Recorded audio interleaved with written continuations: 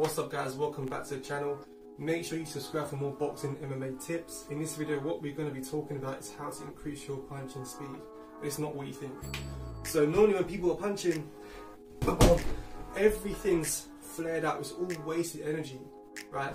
But when you're tucking the elbows tight and you're punching, you know, they're more efficient punches, they come out quicker, right? So when your elbows are tucked in tight to the body, you're punching from this movement, it's way quicker than all this wasted energy. You're here, yeah, again.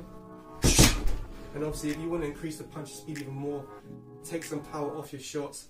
Those two ways you're going to increase your punch speed. Give it a go. Comment down below, let me know what you think. Knowledge is power in this game.